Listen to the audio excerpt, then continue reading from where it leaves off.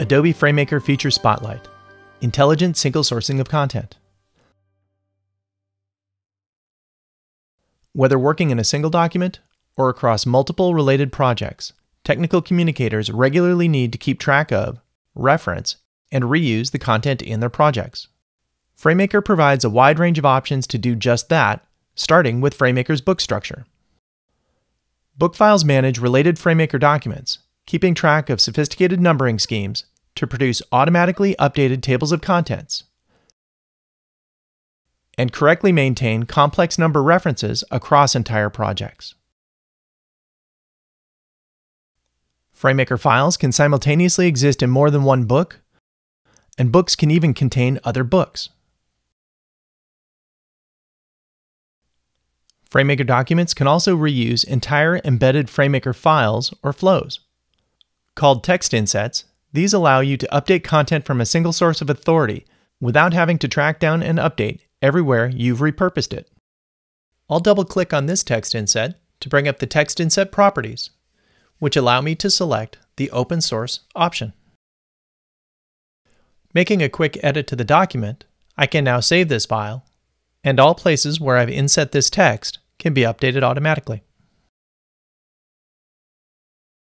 For instances where a reference to content will suffice, FrameMaker's cross-references direct your reader to the exact location of things like paragraph styles, elements, or markers. Here, I've double-clicked on an existing cross-reference in my document to bring up the cross-reference panel. Along with a list of the heading 2 paragraphs currently available for referencing in this document, FrameMaker's cross-reference panel lets me choose an appropriate cross-reference format, which can help with formatting and create consistency across my references while still keeping the heading and its location up to date.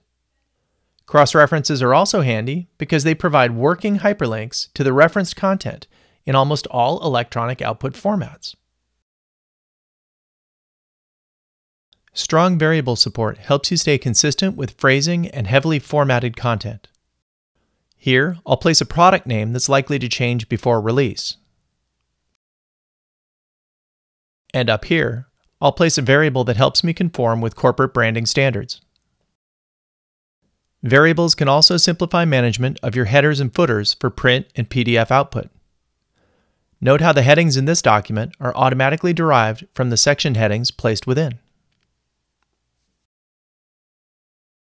You can also use conditional text in FrameMaker to maintain multiple versions of content in a single project. For more on that, see our related video on next-generation HTML5 layouts. For a personalized demo or questions, please write to us at techcom@adobe.com.